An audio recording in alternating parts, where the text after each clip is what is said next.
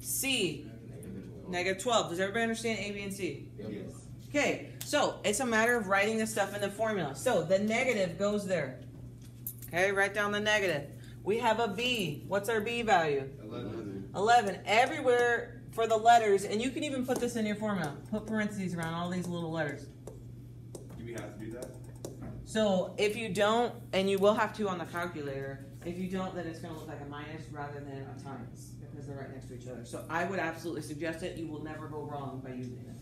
But if you forget it one time, then you will be wrong.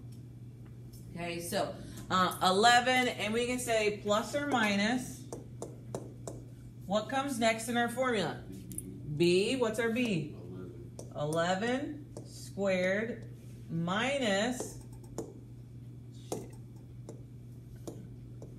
4, what's our A? 1, what's our C? Negative 14, all over 2, and what's our A? 1. No. But, to me, writing it out is the hardest part. Okay, honest to God. Okay, so you can take a calculator. Everybody come get one, because you're going to need one. Can't do it without it. I don't know what that means.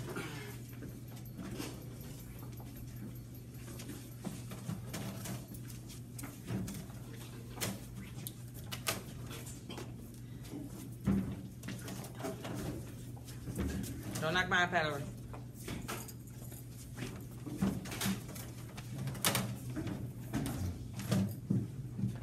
I don't got it on the trading. It's okay.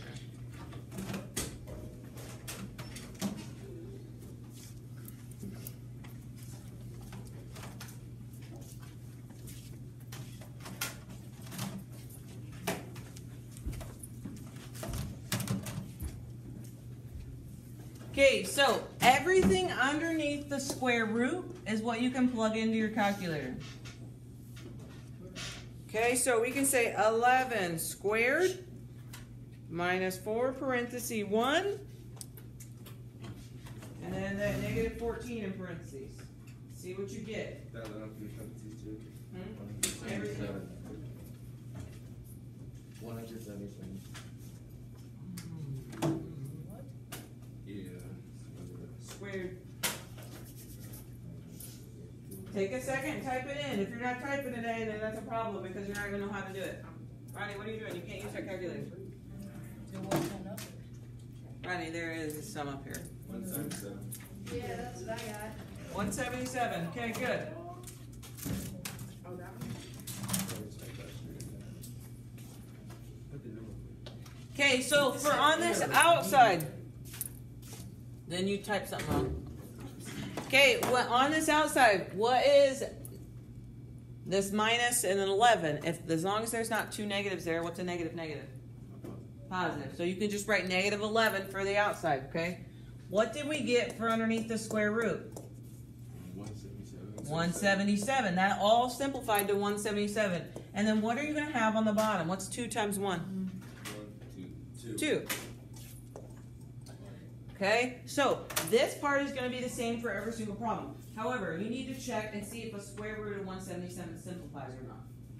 So put in square root 177. See, does that simplify or not? Where'd the one go? No, It's still 177? Yeah. Yeah. Okay, so then that means that this is your answer. Where'd the one go? What one? What's 2 times 1? 2. So that's a very long one. Okay? So, because this does not simplify, that means we can't go any further, and so we can just stop and circle our answer. Okay? If this 177 simplifies, then we can simplify a little bit more, not much. So would you erase it if it simplifies? Would you erase 177 if it simplified? Yeah, put whatever number there. So if it was 100, or no, let's do it. What's the square root of 16? 4, so then it would be 11 plus or minus 4 over 2. Okay, look at 3. What's our A? B? -1. What's our C? Negative 42. Okay, we can start plugging. Follow along with your formula. So you got negative. B, what's our B? 1. Not negative 1. Plus or minus the square root. Okay, we need B squared. What's B? No. Negative 1. Negative 1. Squared. Yep, so we gotta say, and this is why parentheses matter, okay? Because when you're squaring with negatives and stuff like that, so use the damn parentheses. Minus 4, what's our A? 1, C. Negative 42. All over 2 times our A. What's our A? 1. Wait, so the 4 is part of the formula? Yes, the 4 is part of the formula. Okay, everything underneath the square root is what we can type in the calculator. Type all that in, see what you get.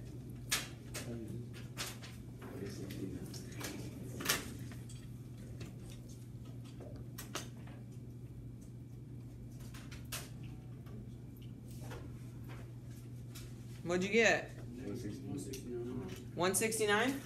Yeah. Okay, so over here on the outside, what's a negative negative? Positive. Positive, so you're just gonna have a 1 on the outside. We got plus or minus, and what'd you say for underneath the square root? 169 over 2 times 1? 2. Does the square root of 169 simplify? Yeah. It does? Yeah, to 19. To 19? No, 13. 13? Yeah. Okay, so that means also we could simplify, and we are going to still have 1 plus or minus 13 over 2. What's the plus or minus mean? So I'm going to write that. Oh. What that means, so yesterday when we did square roots, right? It had a plus answer and a minus answer. When we do factoring, there's always a plus answer and a minus answer. So on these, there's going to be a plus answer and a minus answer.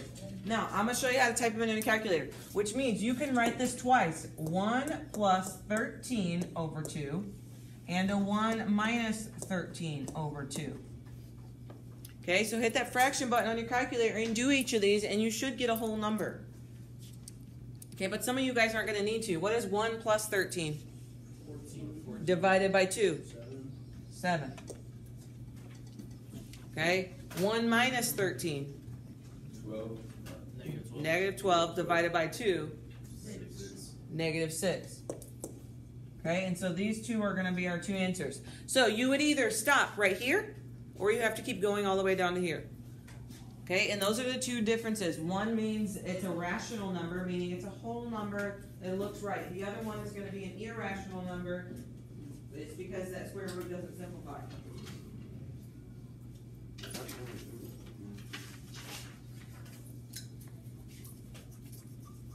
You was writing it down below? Yeah, I did on the first round. Oh. Can I scroll? Yeah. Okay, look at 5. What's our A? 3. 3. B. Negative 4. Negative 4. C. 1. 1. Okay, so we got negative B. What's our B? Negative 4. Negative 4 plus or minus square root of B squared. What's our B? Negative 4 squared minus 4 times our A. 3 times our C. 1. All over 2 times our A, which is 3.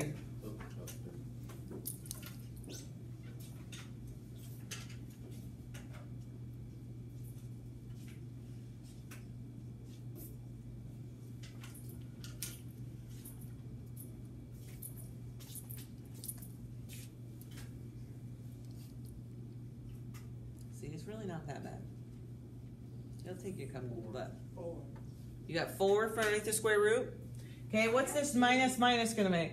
Positive. A positive 4 plus or minus square root of 4. 2. Yeah. You got a 4 for underneath here? Oh, yeah. Over what? What's going to be on the bottom? 2. What's going to be on the bottom? 6. 6. Okay. Now, what's a square root of 4? 2. So we can rewrite this part. A square root of 4 is really 2. So we got 4 plus or minus 2 over 6. Okay, now what do we do? You add 4 plus 2. Yeah, so technically you need to kind of write it twice. So you'd say 4 plus 2 over 6 and a 4 minus 2 over 6. 2 and 6. Okay, and you can type those in on the calculator. If you don't know how to do it, then hit that fraction button and you can type the way it looks. Okay, but what's 4 plus 2? 6 divided by 6. 1. 4 minus 2 2. over 6. 2 over 6. Yeah, it's 2 over 6, okay? So some of these you might need to use your calculator on, okay? But it's 2 over 6. Okay, the answer key would probably say 1/3 because 2 over 6 simplifies, okay? And if you do it on your calculator, it's going to give you that simplified answer.